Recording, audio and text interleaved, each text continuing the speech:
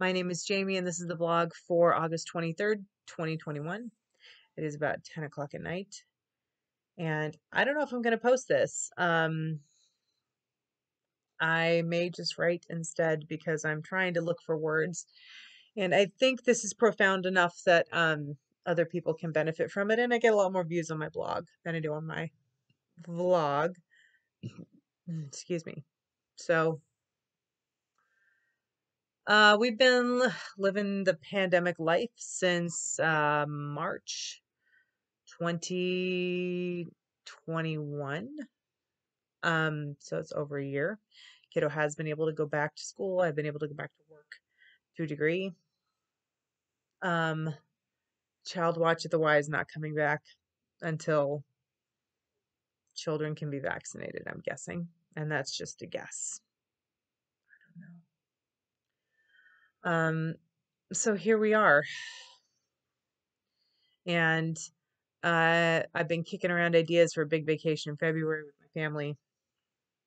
Still kicking around ideas. Um, I absolutely hate, I'm very frank, that pretty much all I can do is kick around ideas, maybe put down a deposit or two, fully marking every refundable date on my calendar because I have no fucking clue what's going to happen in the world between now and then. I don't know if it's going to be safe to take the kid. I don't know. I don't know. I don't know. I don't, I'm just, I need a vacation. And I know I just took one in June to go see my family but I need my whole family here. I am just at the point where I am, and this has actually never happened during a deployment before, ever. It's never happened, period, before. Um, I'm an incredibly independent person. I always have been, but I'm at the point where I just want my whole family here and I want them all to be safe. And I want it to be safe for us to go and find joy somewhere else other than these four walls.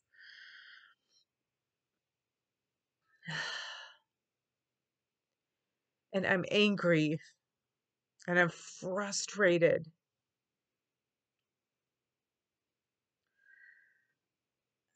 Other than a few friends sporadically here and there, I've been basically doing this alone for the better part of 2 years.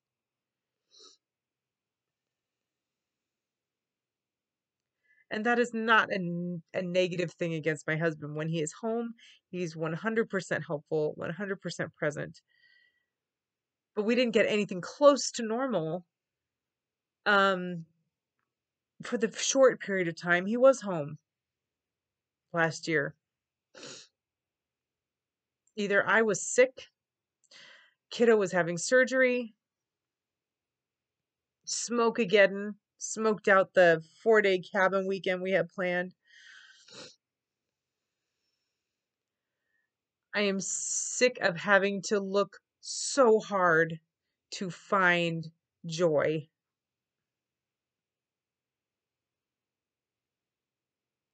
And I do believe that two things can be true at the same time. That I can be incredibly grateful for the amazing 2019 that I had. Uh, I'm wearing a sweatshirt from Oktoberfest when I went with my mom and my husband. And my brother came up last year and did some hiking, and that was good. I mean, I've had a lot of good. The Disney cruise, oh my God, that has sustained us. You know? Um, but my soul is just tired and frustrated and lonely.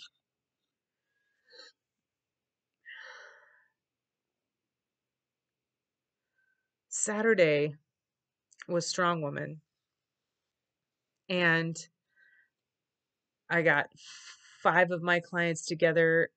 My friend Patty got five of her clients together. We did our annual Strong Woman events. It was a good day. I worked really hard to be coach to be lifter of things that are super heavy.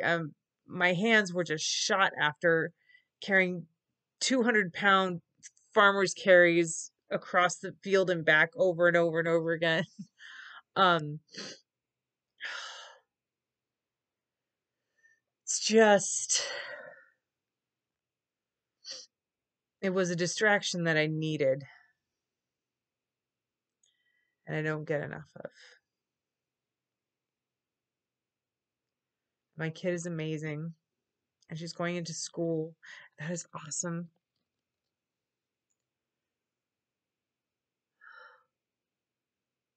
And yes, I'll have more time to myself when she's at school. I get back to lifting. I think that's a big part of it is all of this stress just has nowhere to go. I've been doing a lot of cleaning and, I got her sleep alarm back in functioning because quite honestly, it got buried under clutter for a while. And it downloaded the last thing it had saved and the measurements were alarming. So I put in a call to her doctor. Um,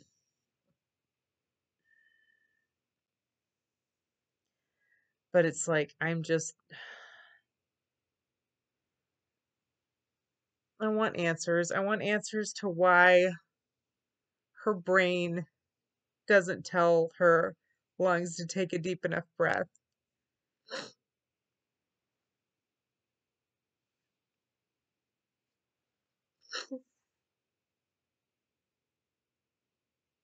Maybe I need to post this.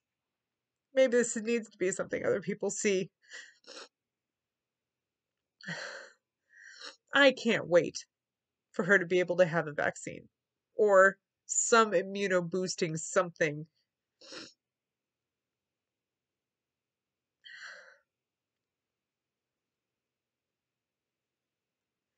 that gives her a better shot of fighting this off. Because while my friends are arguing about their kids wearing masks to school,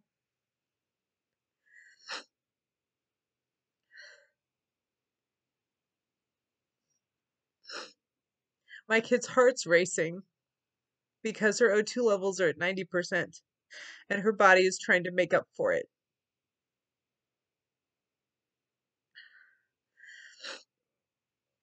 And before they say, well, that's the kind of kid you should just keep home, I can't keep her home all the time. A slow death like that doesn't, doesn't make it any better. She's an only kid. Who's she gonna play with? You know? I can only do so much. She needs other people in her life. We all do. We all do.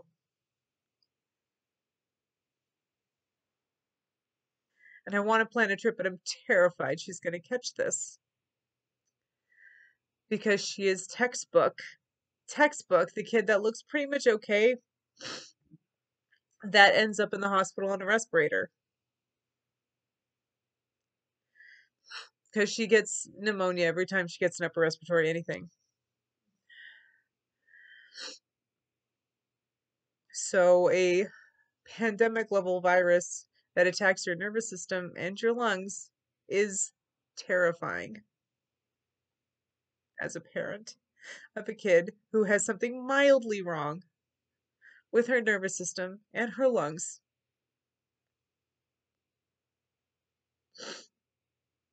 I want stuttering to still be a problem for her when she's 13, and I want that to be her biggest problem. I want that mild stutter to be her biggest problem because I want her to see 13.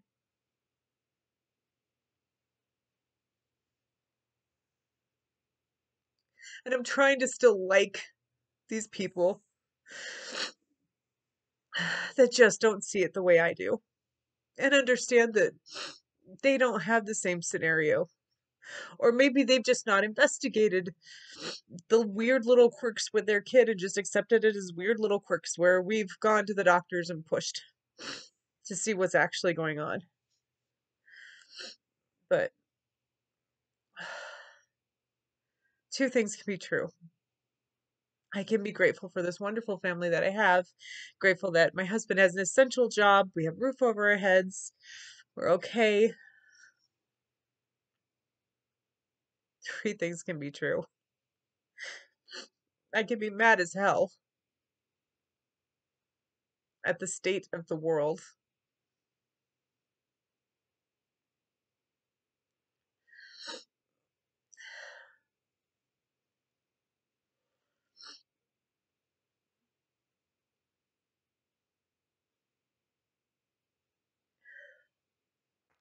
and I can be terrified.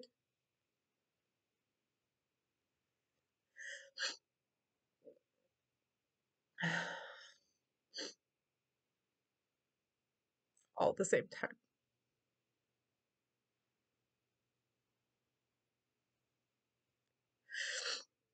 I might not post this, I don't really want any comments.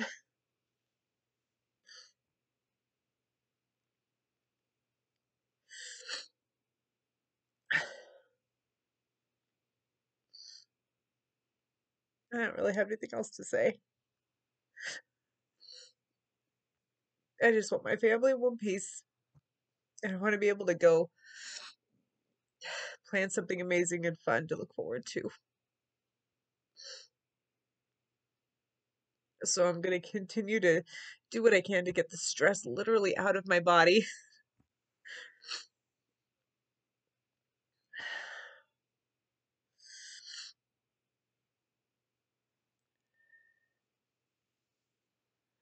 Find something to look forward to.